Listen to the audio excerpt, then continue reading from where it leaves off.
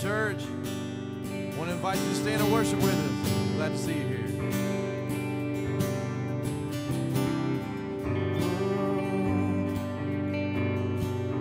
But it couldn't fill me.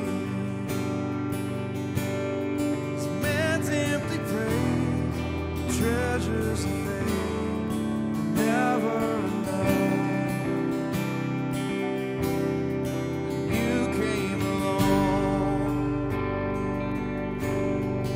Put me back together, and every desire is now satisfied here in your love. Oh, there's nothing better than you, Lord. There's nothing better than you, Lord. There's nothing.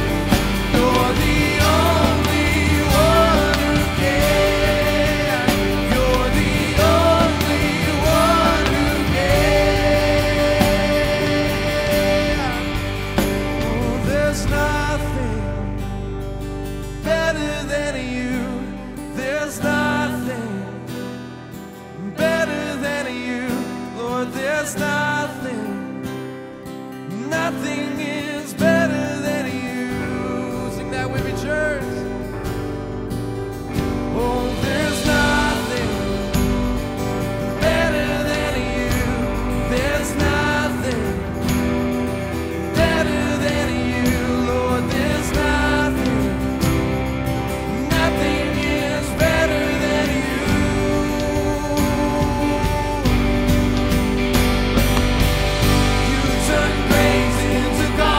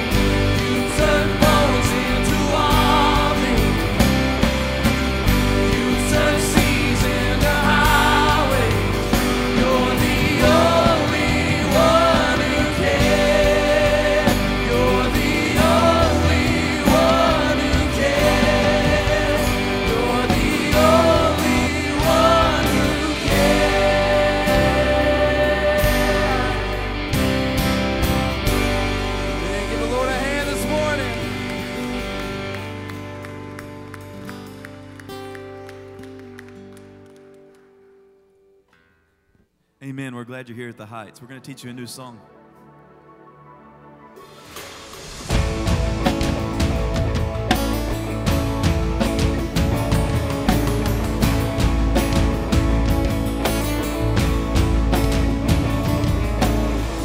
When all I see is the battle, you see my victory.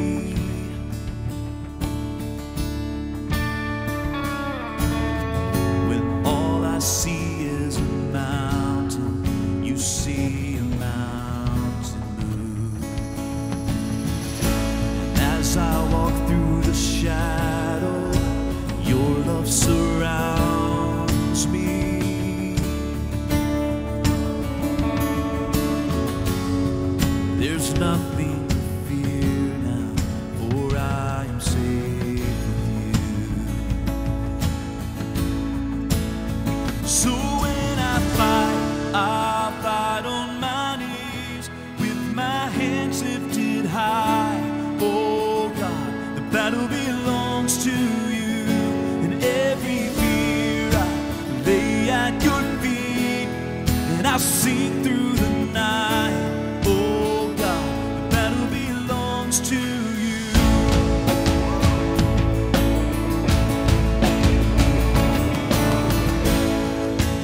If you are for me, who can be against me?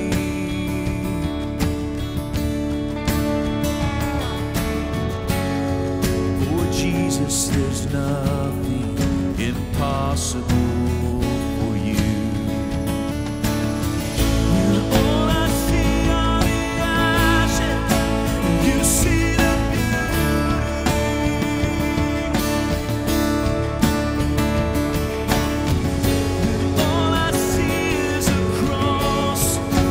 you see an empty grave. So when I fight on my knees with my hands lifted high. Oh God, the battle belongs to you.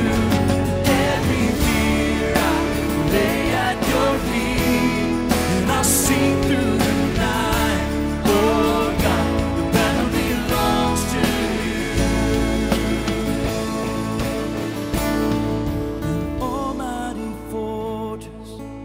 You go before us. Nothing can stand against the power of our God. You shine in the shadows. You win every battle.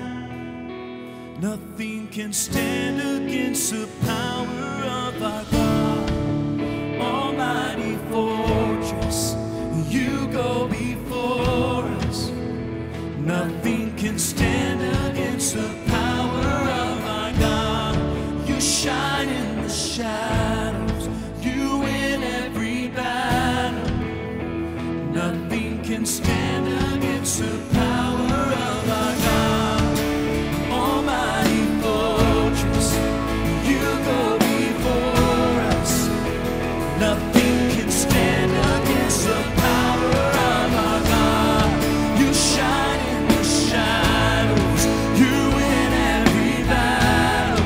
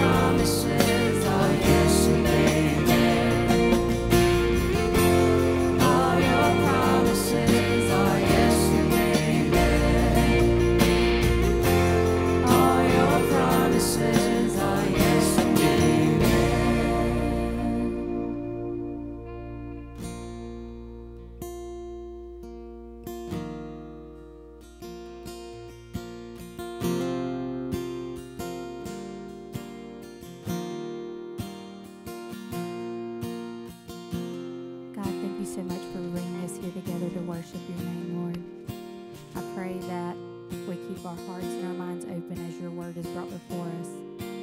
God, and whatever that we're going through, when we're weak, you said to give it to you, and you'll help us through. I pray that you lead us and guide us in this week upcoming. Amen.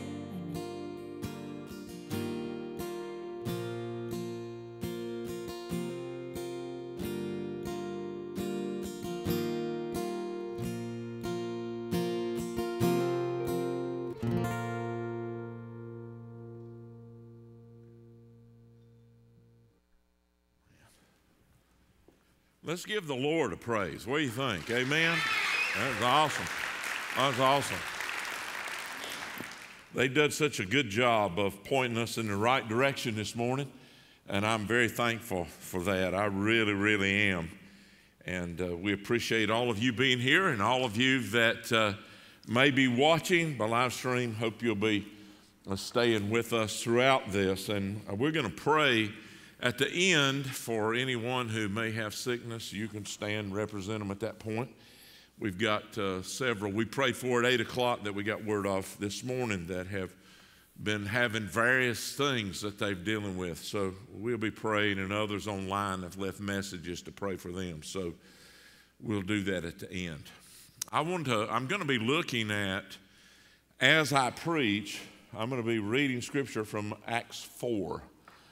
And if you got a means to turn to Acts 4, you can. But I want to begin with a question. And the question I really want you to think hard about. And I really want to be kind of a guiding question that you keep at the forefront of your mind as I preach.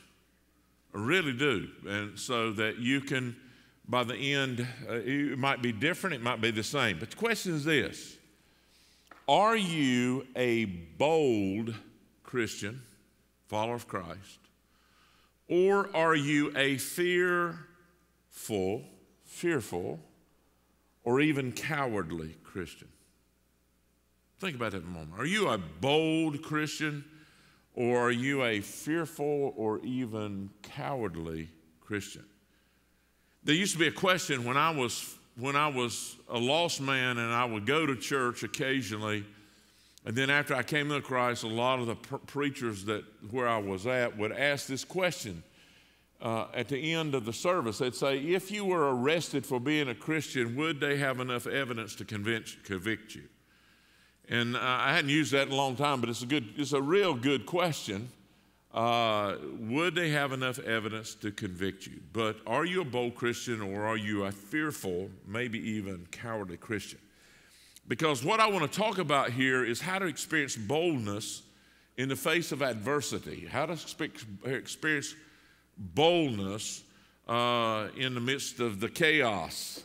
And I want us to begin here by looking at 3 verses in this Acts 4. You'll hear them over and over again, but I don't look at them because I'm looking at this word boldness. And the first word, it's used 3 times in the passage I'm going to be using. And the first verse is Acts 4:13. So I'm going to read these verses. Acts 4:13 says, "Now when they saw the boldness of Peter and John and perceived that they were uneducated, common men, they were astonished. And they recognized that they had been with Jesus." And then in Acts 4:29, "And now, Lord, look upon their threats and grant to your servants to continue to speak your word with all boldness." And then Acts 4:31, "And when they had prayed, the place in which they were gathered together was shaken. And they were all filled with the Holy Spirit and continued to speak the word of God with boldness." 3 times he used the word boldness. First time he uses a connection and association with God the Son, the second time with God the Father, and the third time with God the Holy Spirit. And so we want to look at this. And again, the question is, are you a bold believer, or are you a fearful or fear-filled, maybe even cowardly Christian? I talked about last week getting in the race. You know, don't be knocked down, don't be knocked out, don't be running your own race. Run the race that sets before you. Get back up if you've been knocked out. Get back up if you've been distracted and been dawdling around. It's time to run the race. And I appreciate so much the commitments that people have let me know they've made. But I'll say, if you're going to get busy running the race that's set before us, looking unto Jesus, listen, you must be a bold disciple of Jesus Christ. If you're going to run that race, there's no other choice. You've got to be a bold disciple of Jesus Christ. So what is boldness there for? What is it? What is it in the first place? Well, boldness is not arrogance. Okay? Let's get this out of the way. It's not arrogance. It's not the ability to put your finger in somebody's face and give them a good telling off. That's not boldness. That's just anger out of control. That's all it is. Boldness is not being rude and crude as it is. Some people think that they're being bold when they're just being arrogant and in their face with anger, and they got their face all scrunched up and they're red in the face and their veins are coming out, and they're giving you what for, all in Jesus' name. That's not boldness. Instead, you know what that does, right? It pushes people away. Pushes people away. Just turns more people off than brings them to the Lord. Let me tell you what boldness is in the New Testament. We're going to look at that word boldness for just a moment here in the New Testament. Let me give you an example from Paul's writings in 2 Timothy 2, 24 through 26. And as you may be looking at that, I'll just remind you, in the Sermon on the Mount, Jesus said, "Blessed are the meek, for they shall inherit the earth." Right? The word meek there means power under control. That's what it means.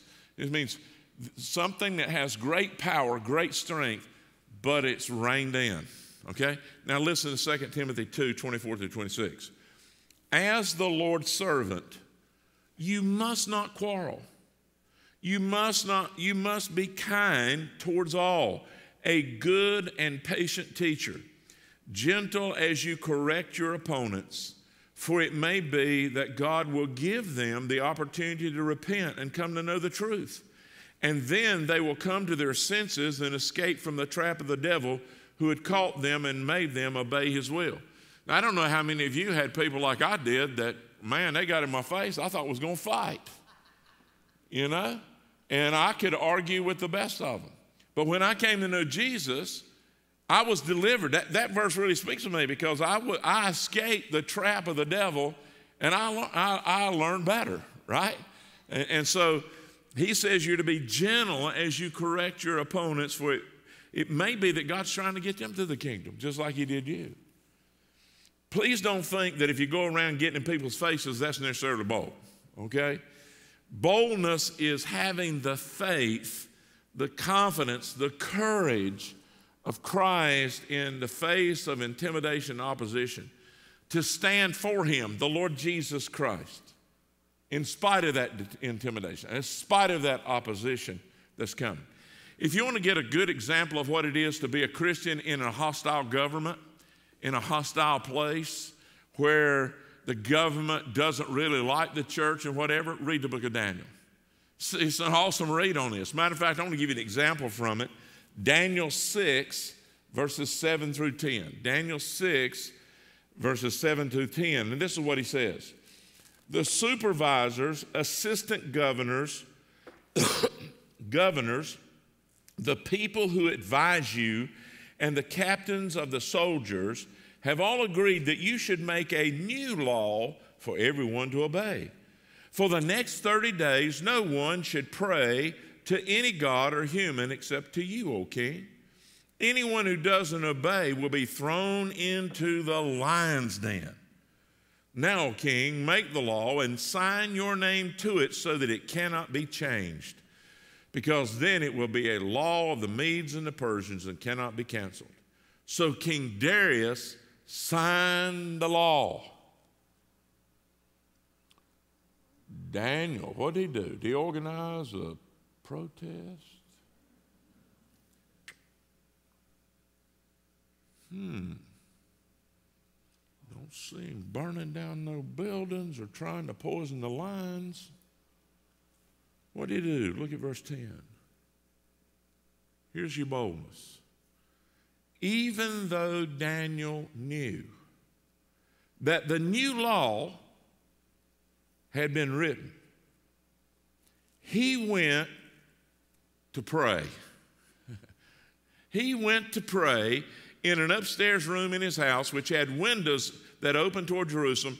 3 times a day, he would kneel down to pray and thank God just as he had always done. That's boldness.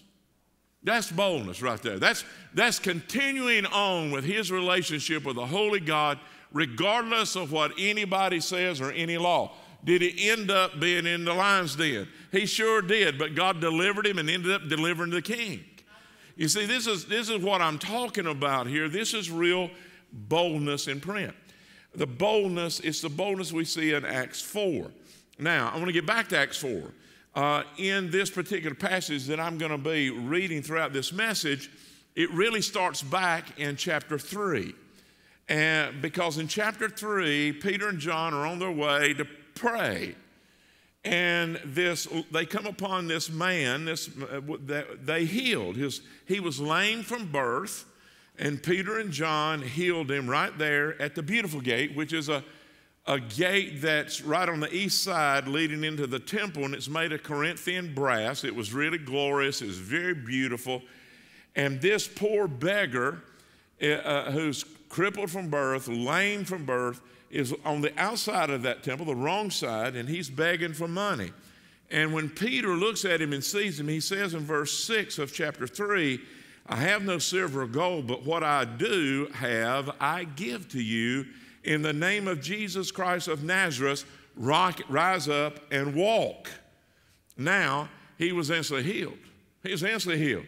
A miracle was done, and the Pharisees and the Sadducees and a whole lot of others who hated Jesus Christ, whose hearts were filled with pride, they couldn't deny the miracle. And so they thought to themselves, okay, we can't deny it because he's standing here beside the disciples, so we may not be able to cover it up, but what we can do is control it and contain it. We're just going to stop it right in its tracks so that it doesn't get any bigger. And so they arrested Peter and John. They brought them in, and they told them this in Acts 4, 17 through 18. But in order that it may spread no further among the people, let us warn them to speak no more to anyone in this name. This name is Jesus. So they called them and charged them to not speak or teach at all in the name of Jesus. The only thing is that didn't really work too well for them, because if you look at verse 19 and 20, it says, but Peter and John answered them. Now let's look at the boldness, but yet the gentleness and the Christ-likeness of this answer. But Peter and John answered them, whether it is right or in the sight of God to listen to you or that rather than God, you must judge. Do you see what they just did? They put that back on them. They didn't say, you bunch of good-for-nothing creeps. Man, you ain't telling me what to do. I'll knock your teeth out. That's more like what I would have said, at times in my life. But they say whether it's right or wrong, or right in the sight of God to listen to you rather than God, you must judge. For we can't speak of what we cannot help but speak of what we have both seen and heard. He said, man, you can't stop us because we just got to keep doing it. But they did it in a gentle way. Holy Spirit boldness began up in verse 8 of chapter 4. Now you got to remember, this is Simon Peter talking. He's not cowardly anymore. He's not denying Jesus. And I want to begin in verse 8 and read through verse 13. This is what it says. Then Peter, filled with the Holy Spirit, said to them, rulers of the people and elders, if we are being examined today concerning a good deed done to a crippled man, by what means this man has been healed, let it be known to all of you and to all the people of Israel that by the name of Jesus Christ of Nazareth, whom you crucified, whom God raised from the dead, by him this man is standing before you well. This Jesus is the stone that was rejected by you, the builders, which has become the cornerstone. And there is salvation in no one else, for there is no other name under heaven given among men by which we must be saved. Now, when they saw the boldness of Peter and John and perceived that they were uneducated, common men, they were astonished. And they recognized that they had been with Jesus. So I want to look, coming off of this, at we're answering that question, am I a bold Christian or am I a fear-filled Christian believer, maybe even a cowardly believer? I'm going to look at 3 truths on how you can be truly bold in the face of adversity. And I want to begin with these 3 truths. And the first truth is this: you have to keep daily fellowship or company with God the Son, Jesus. You have to keep daily fellowship, company with Jesus. If you look back in chapter 4, verse 13. Now, when they saw the boldness of Peter and John, they perceived they were uneducated, common men. They were astonished, and they recognized that they had been with Jesus. You can't walk with Jesus Christ on a daily basis and still be filled with fear. You just can't do it. You can't walk daily on a daily basis with Jesus and be a secret Christian. You just can't. Make certain, therefore, that what you know as a believer is that you really do have a relationship with Jesus Christ. That He is as real to you as anything in the world, that you have turned away from everything else and trusted in Him alone. Because it is about relationship and not religion. It is about knowing forgiveness and love of God, being reconciled unto God, and looking forward to a future. No one else, you see, knows what we know as believers, that what Jesus in Matthew 18:20 said, for where 2 or 3 are gathered in my name, there I am among them. Now, if you're a believer, He's in us, right? But when we gather together, 2 or 3, whether it's a small group or a Sunday school class or a Bible study group or a CR support group or this worship, God, Jesus, He's here. Jesus is in His place right now. Now, the question is, are you aware of it? You see, I'm convinced that when we become aware that Jesus is in the house, we don't have to ask Him to come in. He's in the house. Where 2 or 3 are gathered, He's in the house. In the presence here, do you realize we sing differently? We'll sing differently. I'm just going to tell you. You will sing differently. You won't be looking around you. You'll be looking to Jesus. You'll be worshiping Him. You'll be singing to Him.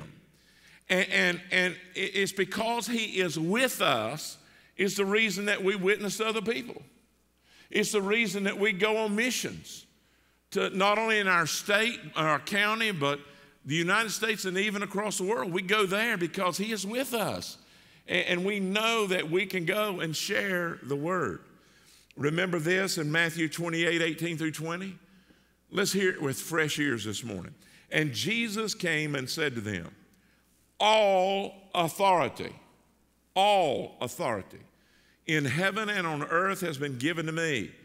Go therefore and make disciples of all nations, baptizing them in the name of the Father, the Son, the Holy Spirit, teaching them to observe all that I've commanded you. And behold, look at this, behold, I am with you always, even to the end of the age.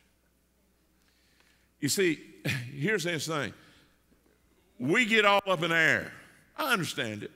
Because we can't carry a Bible into our workplace, or our kids can't carry a Bible into school, or they can't wear a Jesus shirt, or we've been told to get off a plane because we got a Jesus shirt on, or, we got a track sticking out of our pocket. And we get all riled up, and a lot of people get on Facebook and they'll just, man, what we need to go take it over, man. We got to do it.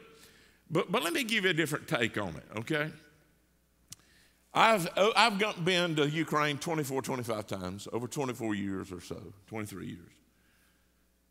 Poland and Germany and various other places. But here's the thing, flying back, when you enter into the country, and we usually fly into New Jersey or New York, you can't bring any agricultural products into America from another country. You can't do it. They ain't gonna let you do it. And so I can remember one time I had this cherry stuff that I really liked, and a little thing of this honey that I liked, and I was going to bring it in. He said, no, you're not going to bring it in. I said, really? You got to? He said, did they not talk to you about this on the plane? Did you not get a piece of paper to explain that? I said, yeah, I did, but is that what you're talking about? He said, yeah, give it to me. So I don't know what they did with it. I imagine somebody had some good cherry stuff with honey. But what really amazed me is I was reading a story along this line, and it was familiar to me because I've flown in a lot of times. There was this man who came in, and we got up to the security. They got their security guys, man, the people that are standing there making sure everything's good. And he asked this guy, he says, man, you've got on here, you've got gourmet cheese. Yes. You can't bring it in. He said, oh, yeah, I can. He said, no, sir, you can't. It's very plain, and he pointed it out and circled it. He said, so you'll need to give it to us, and we will dispose of it. He said, no, I'm going to bring it in. He said, no, sir, you're not. You're not bringing the cheese into America. He said, I am. He said, no, sir, you're not. So he stepped back. He got back midway in the line, unwrapped his cheese,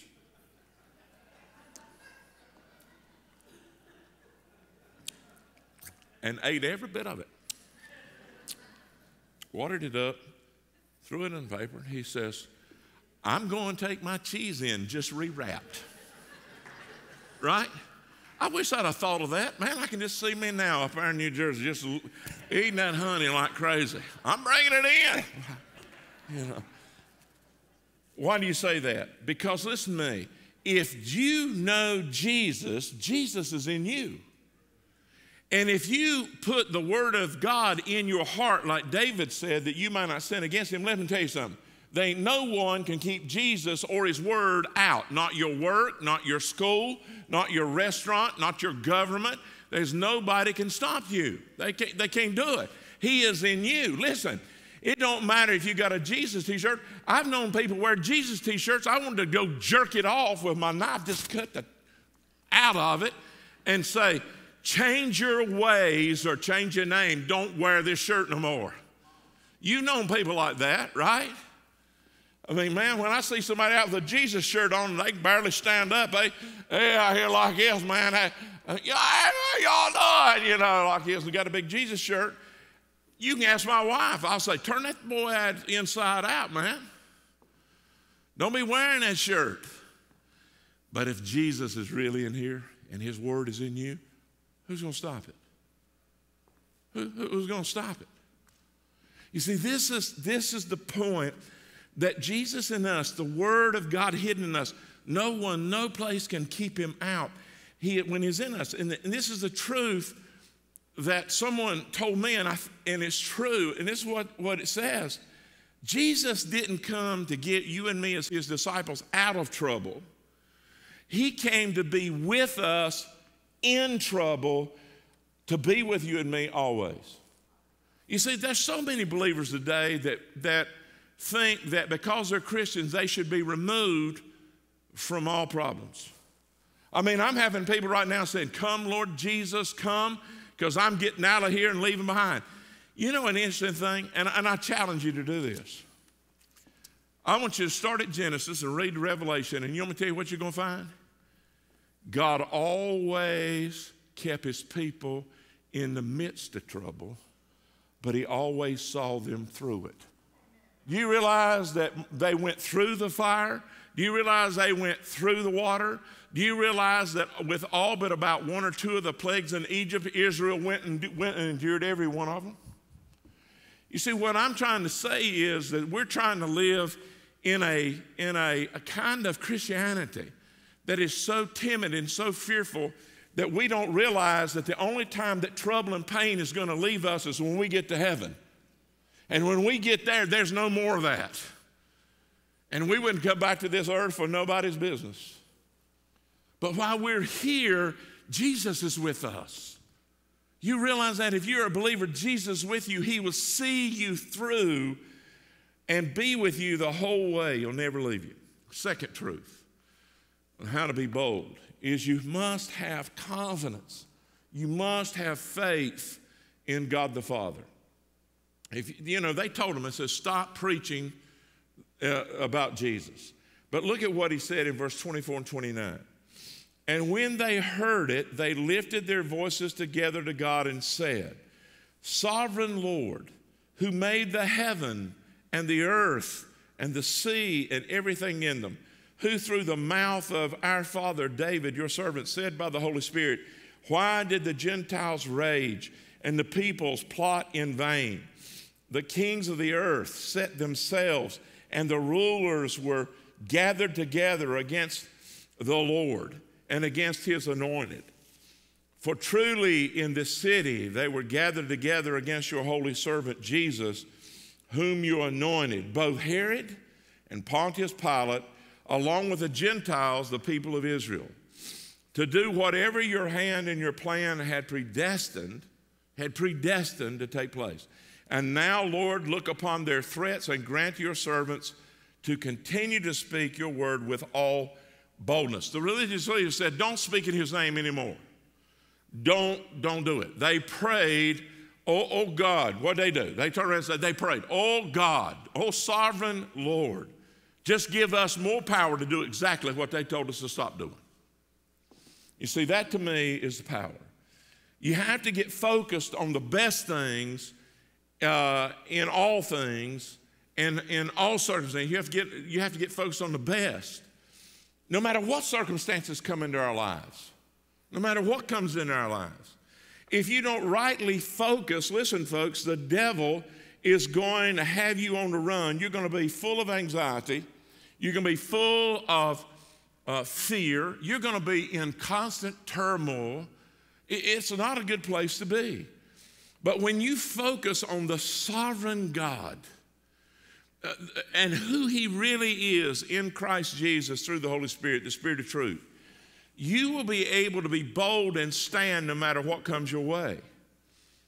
The man or the woman who can and will, kneel in submission to the Lord, the sovereign God, the one who can do that before God, will stand before anyone. Will stand before anyone.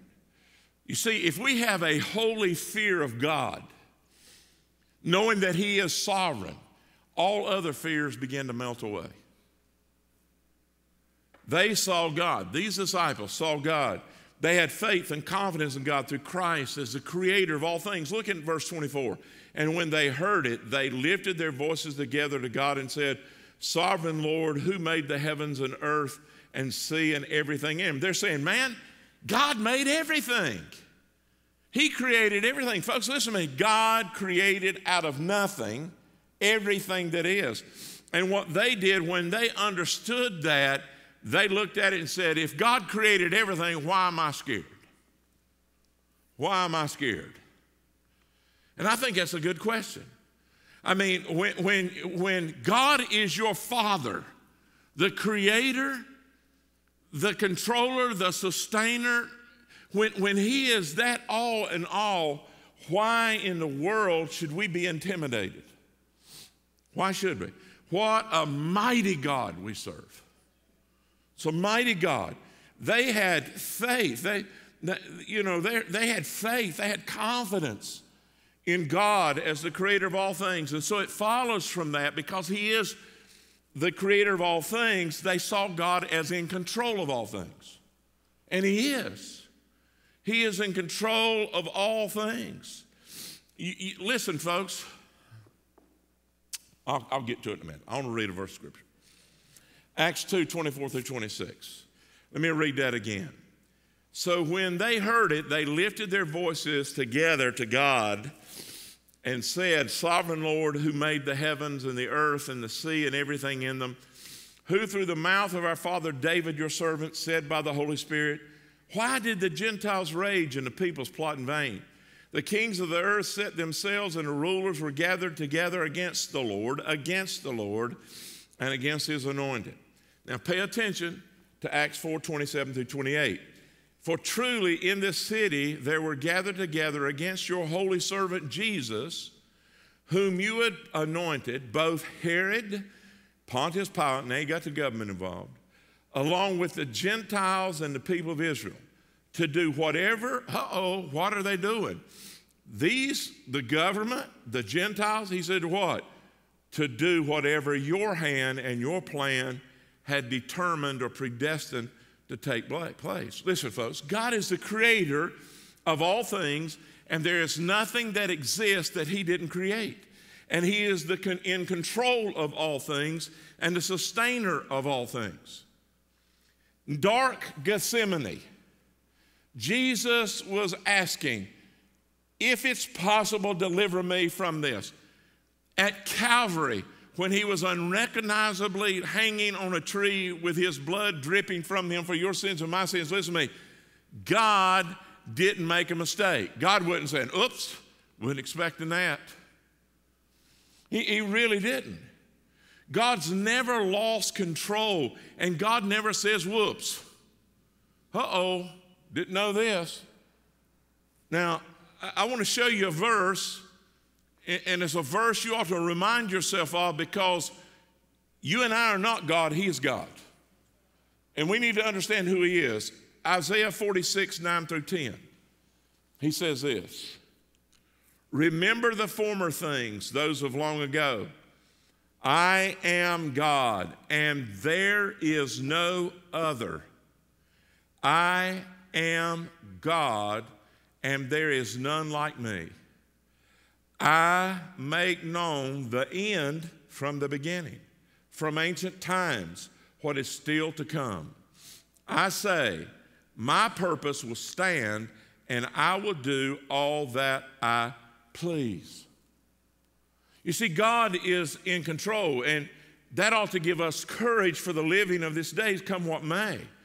I mean, he is the creator of all things. He's the controller of all things. He's the sustainer of all things, and therefore he is the conqueror of all things.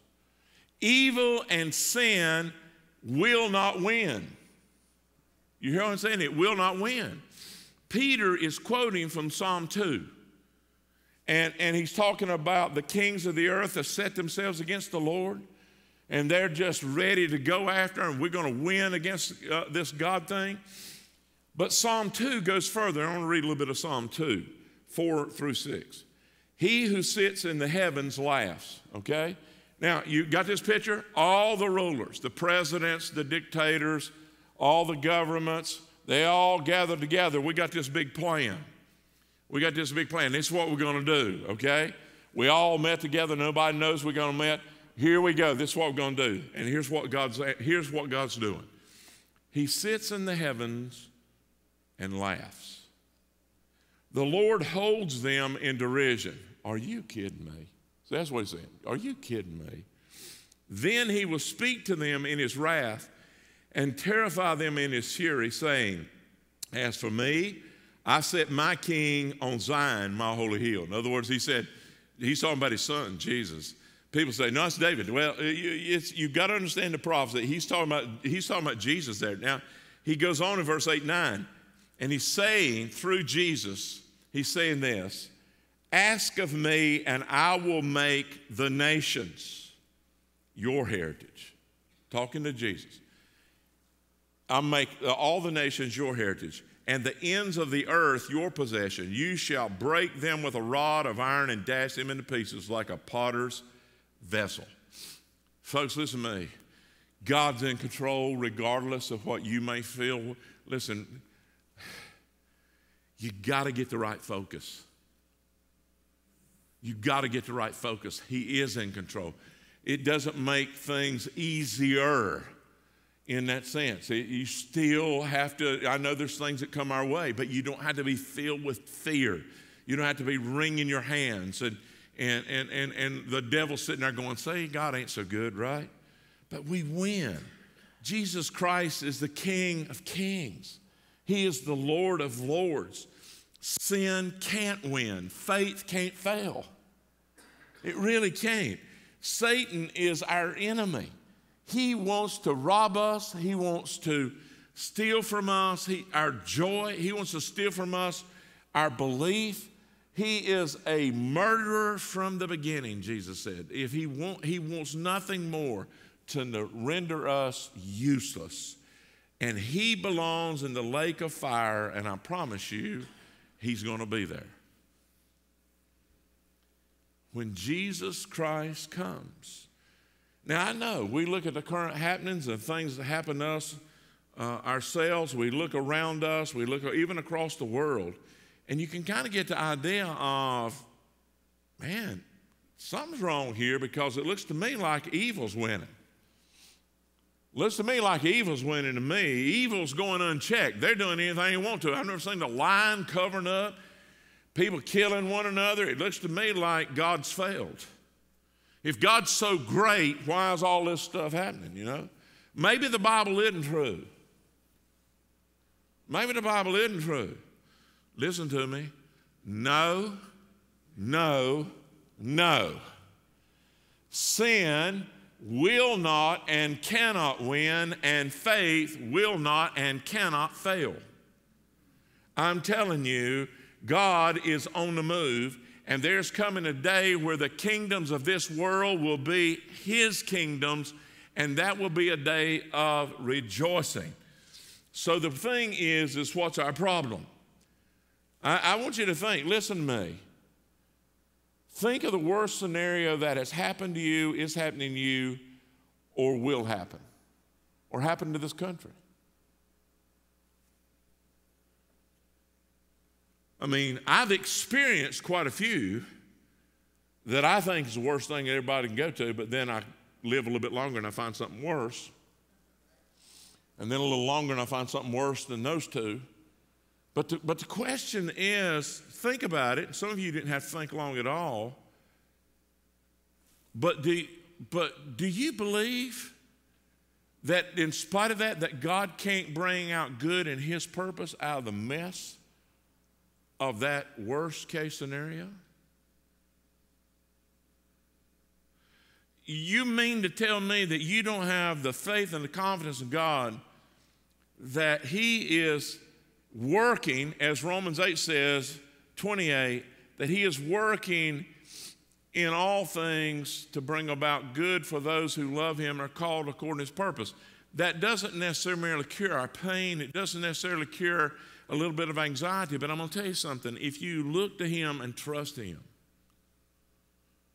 you trust him. It's the only way you can do it without fear and anxiety and being torn apart.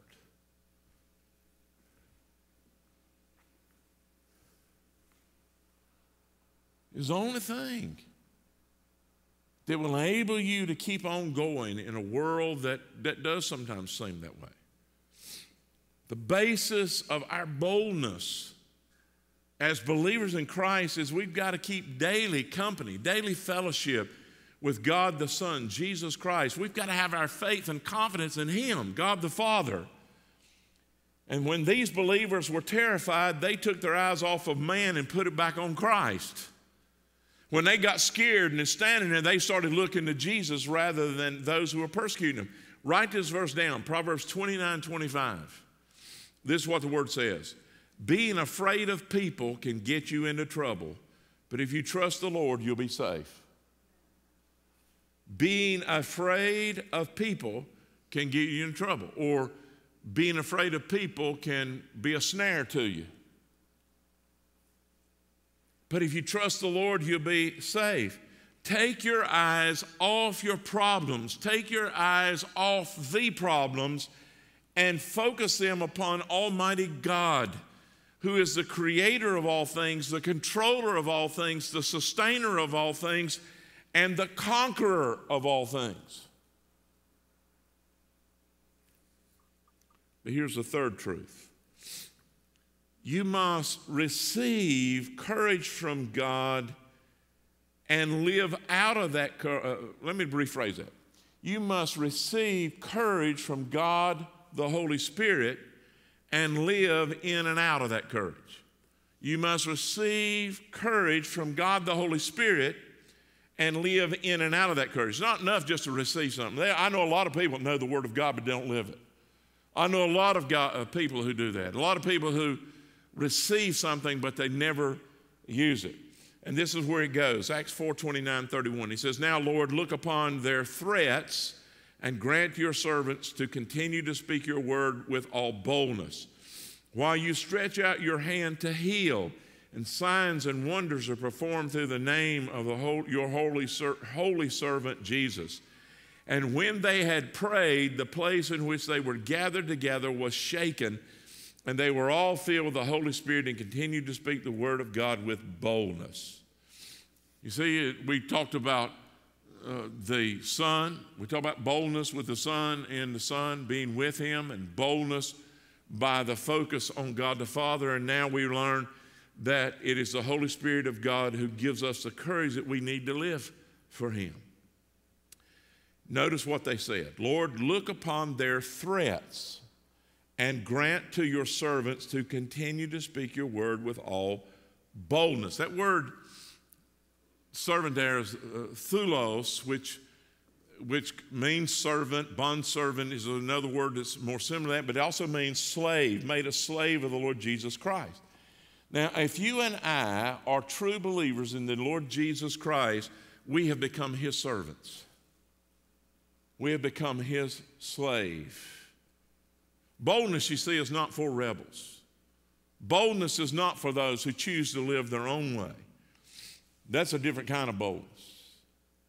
You will never have true boldness until you can say to the Lord Jesus Christ, Lord, grant me, give to me boldness. Give to me your servant. Give to me your bondservant boldness. Now, if there's any unconfessed sin in your life or any area of your life that you've not surrendered unto him, you're not going to have his boldness. He's needing us to be able to deal with the issues that are him. We don't hold on to those things. You see, I see some believers who come in and they keep back what I call a little attic or a basement door. They just keep that back. Okay, you have access to my whole life, but just stay away from this right here, because this is for me. I need this. I got to hold on to this. And God is going, nah, I want it all. I want it all.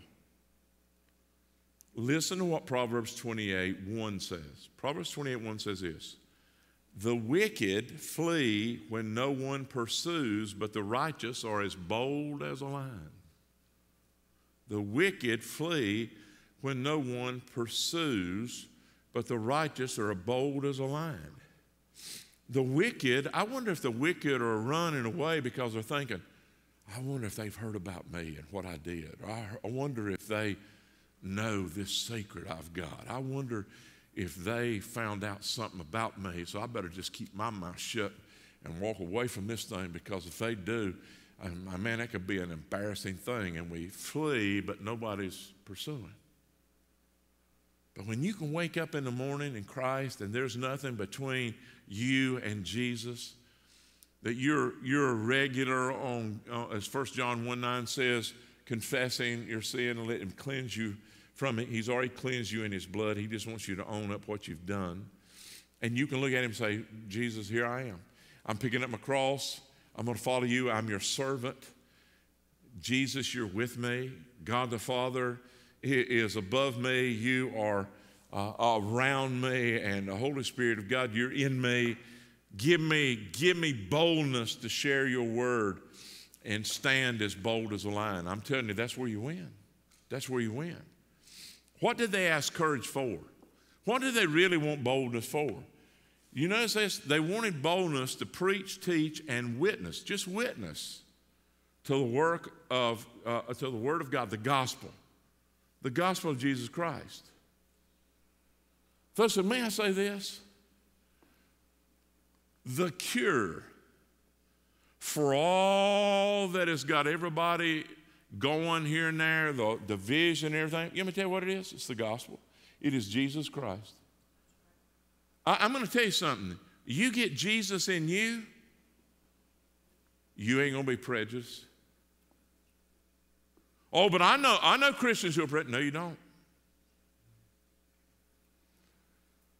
Jesus in you changes the way you look at other people. Jesus in you changes the way you think about people, talk about people, treat people. When you get Jesus in you, forgiveness comes to the forefront because you've been forgiven. When you get Jesus in you, you want to tell somebody else what Jesus has done for you. But we think we just need to write books and read books, and we need laws and we need this, and there's no doubt there's some laws to be made because of some things. But I'm just telling you, people say, oh, you preachers are just so simple. All you think is Jesus will cure everything. Guilty. I just do. I mean, I'm looking out at a congregation of people that at one time were captured in deep sin. I'm talking about deep sin. And now they're sitting in a church praising God and actually listening, taking notes, they're paying attention. I know that I've seen people who have been caught up in sin, who've had relationships destroyed because of their sin. I've seen people who have been addicted to a variety of things and now they're free. I've seen people in this congregation who have been religious people who could check off every box, but then one day they met Jesus and threw away the paper.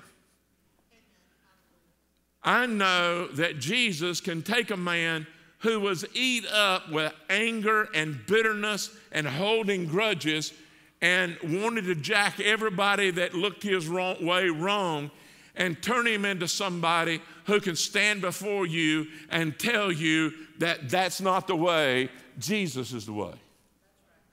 You see, I know whom I have believed, and I am persuaded that he is able to keep all that you and I give to him against the day of judgment. I think that the curse that we have today is our culture has so intimidated the church that we just don't want to share what Jesus has done for us. We'd just rather get kind of entertained, you know. And it's like one man told me, I just want to live my life.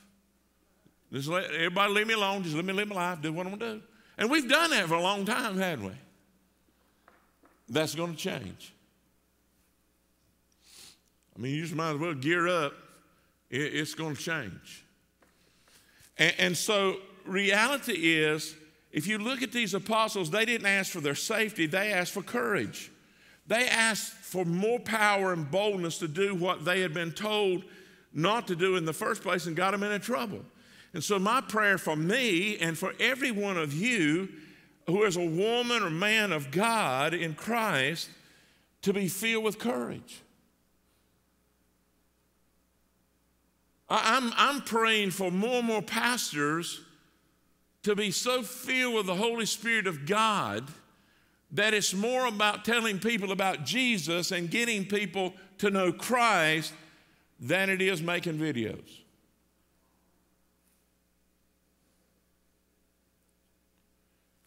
The disciples wanted courage just to tell somebody about Jesus. They wanted courage to extend his church, extend his kingdom. And so I pray that God will do that. You realize in this, they say, Lord, extend your hand and heal people and with powerful signs. Isn't that what Paul said? He said, I come with you not with eloquence, but with signs and wonders. Is that going on? Some people say, yeah, it's going on all the time. Well, you know what I've discovered in the last 3 weeks? intensive research. You know what I've discovered? A lot of it's sham. And the sham takes away from the reality. You know, when you have family members now that start coming out of these great names and they say, just got saved, let me tell you about what went on in there. Let me tell you what went on around here. You begin to see, man, and when people see that, do you think they want to believe anything else? I'm telling you that God still does signs and wonders. I've seen him heal right here with no fake, nothing about it. And we didn't go up and ask you for $300 to get your miracle. It just happened because it's God who does the healing, not us. It's amazing to me that they asked this. And if you look at chapter 5, verse 12, it says, now many signs and wonders were regularly done among the people by the hands of the apostles, and they were together in Solomon's portico. And then in verse 29 and 30, the Lord, look upon our threats and grant your servants continue to speak your word with all boldness while you stretch out your hand to heal, and signs and wonders are performed through the name of your holy servant. That's exactly what happened. They got filled with the Spirit. What happened? The place where they were praying was shaken. They were filled with the Holy Spirit and continued to speak the word of God with boldness. And in verse 33, it says, with great power the apostles were giving testimony to the resurrection of the Lord Jesus, and great grace was upon them all. Listen, folks, if ever there was a time that was needed for true believers who are willing to take the Jesus in them and the word in them wherever they go, and as God gives opportunity to share that with someone, it's now. My prayer right now for Catawba Heights, it's prayer for all churches, but I'm praying for us that are believers, that we'll get so full of the Spirit of God and so bold in these rough times that wherever we go in our neighborhood or wherever, we'll take Jesus. Not quarrel and argue and get all burned up, you know, with it, but just in a gentle way. This is what Jesus did for me. Come to know Christ. This is what Jesus is, to explain to people who Jesus really is, that there is no other name under heaven whereby a person can be saved but Jesus. My prayer is, and my challenge to this church is, and we'll take seriously this fact that the way we change our community and change America is this: one person transformed by Jesus at a time. Amen. One by one, by one, by one, by one, by one. And then you've got people who've come for the right reason because Jesus changed their life. Jesus changed their life. Would you bow with me as we pray? For any of you here that have never trusted Christ, listen to me. Jesus is coming. I don't know when he's coming. He may come today. He may come next year. He may be 10 years. I don't know. I don't know when death's coming either. But I do know that after you die, you don't have another chance at salvation. I don't care what anybody tells you. And when he comes and busts that sky wide open, I'm going to tell you something, too late. Today, Paul said, is the day of salvation. And so if you've never trusted Christ, there's no other way you can be saved. Listen, the Bible says if you believe in your heart and confess your mouth, I believe that confession is prayer, that you will be saved. And I'm just asking you right now just to pray. You can pray after me. You can change it the way you want to pray it. But listen, don't wait. This is the time right now. This is it, to get in, man, to get into Christ and begin to know his safety, bold as a lion. Just pray this way. God, I am a sinner. And I realize that my sin deserves your judgment. But God, have mercy on me. I need mercy. I want mercy. And I'm willing right now to turn from my sin and to turn to you, Lord Jesus. I believe that you are the Son of God. I believe that you paid for my sin with your blood on the cross. Tell him. I believe, Jesus, that God raised you from the dead. And now by faith, this very moment, Jesus, I'm trusting you as my Savior and my Lord. And I'm asking you to come in to my life. Forgive me my sins. Cleanse me. Save me, Lord Jesus. I give you my life. Help me to be bold in the faith. Now you thank him. Thank him for it. Praise his name. Praise his name. Listen, you want to let others know that. You want to find a place you can worship. You want to find a place where you can get in a Bible study group, whether it's men, women, whatever. You want to let somebody know so they can pray for you, and we'd love to do that. You just let us know. You can write your name down and leave it with us as you go out the door this morning, or you can write it down in the comments section there on the live stream, and someone will respond.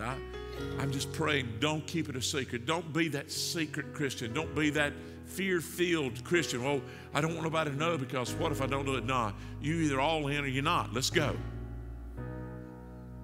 And Father, I'm asking right now in Jesus' name on behalf of my brothers and sisters that there's some, dear God, that realize that they've been thinking about that question we began with, and they realize that there's a whole lot more fear and apprehension, afraid somebody's going to ask a question that they can't answer, or afraid somebody's going to attack them. I know there's a lot of things, but God, you're the one who shows us when we have the opportunity. And I'm just praying for my brothers and sisters in Christ to so commit themselves to you, to that daily fellowship with you, to begin to put their faith and focus on you, Father, and to live and work and walk out of the courage you give, oh Holy Spirit of God, that they will take every moment and every chance they get to tell someone about how Jesus changed their life. I pray, dear God, in so uncertain times that you will show yourself mighty on behalf of your name. And that, God, we will see multitudes of people's lives changed because one person told another person about Jesus.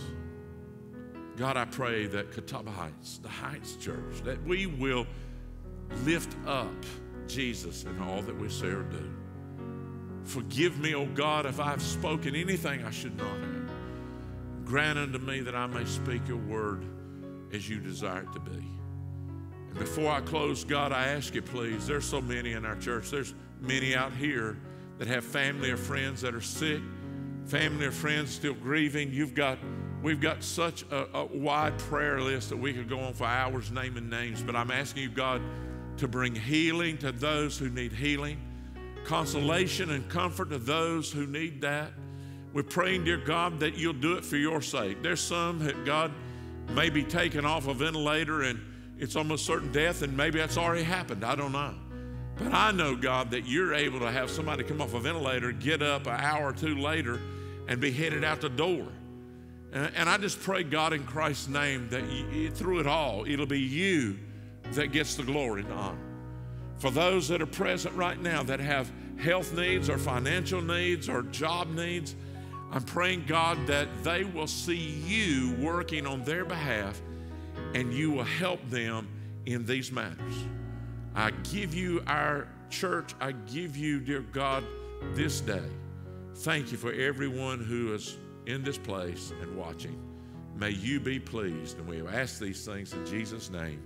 Amen and amen. I love you, folks. God bless you. I hope you have a great one.